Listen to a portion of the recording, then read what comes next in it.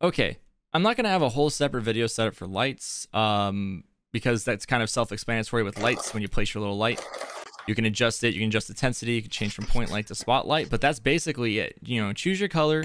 Gizmo visibility just means that in the preview window it won't show it. In the preview window it won't show it. It won't show the little ball that's flying around. You know, it'll show the light and everything that it's doing. See how everything is showing shadows? It'll show you the little light, but it's not going to show this little ball. And this is what I'm talking about. See that? What you see in the editor window, if you hit show gizmo or gizmo visibility, turn that off, it goes away.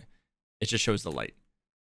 And that's really that with lights. You can change the color and go nuts. You can make it red and whatever color, change the intensity, and just have fun with it. And that's lights. Now that I've talked about lights, what? Nothing. You're good. Now that I've talked about lights, let's go ahead and talk about the next thing. The thing that you're probably really curious about right now. So at the very top on your little, you had your cameras, which we went over, light, which we went over, display, which we went over. We have an add an object button. If you click that add object button, it's going to bring you to this, right? It's going to bring you to this. So what this is this is your asset browser with motion. You have a bunch of pre-made assets already in here that you can go ahead and throw into here if you so wish. Whatever asset that you want, you can grab, throw them in there, make your environment a little better and stuff. If you want to like add a couch, you want to add a soda can, go crazy. Go crazy. You know, you want to put a little umbrella in there. I'll put an umbrella, you hit add.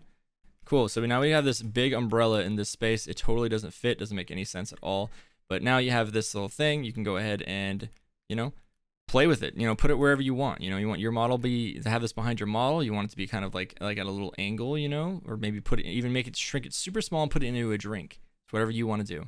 This is just a 3D object that you have imported, and it is one of the many objects that are already preloaded into motion.